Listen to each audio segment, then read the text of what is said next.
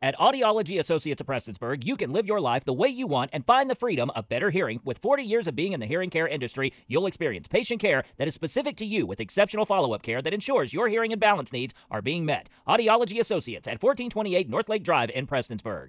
On Tuesday, September 12th, the Southeast Kentucky Chamber of Commerce held its monthly members meeting. This month's featured guest speaker was Pamela Stein of the University of Pikeville College of Dental Medicine. The main topics of discussion for the meeting included the dental college gaining accreditation and encouraging new orthodontic students to join. Today we discussed the vision of the University of Pikeville College of Dental Medicine, what we really want to accomplish, and we talked about where we are in the process, of becoming accredited, and getting our building ready and recruiting students and faculty.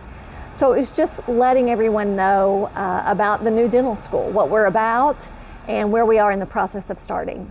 Creating a dental school is just yet another way for UPIKE to serve the region. They have the medical school, the optometry, the nursing, masters in social work, and now we have dentistry, and that it's really needed in this region. Although the College of Dental Medicine is in its early stages, students can expect a lot from it.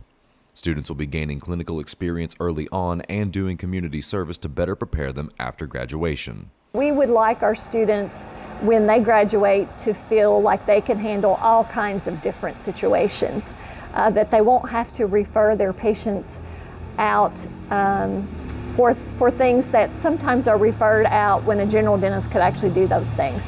So we want to educate our students on a variety of different dental procedures and have them become very comfortable with it. So not just do it one time, but do it repeatedly under the supervision of very qualified, talented, and kind professors who will help them become very proficient at a variety of different procedures. Reporting for Mountaintop News, I'm Nick Collum.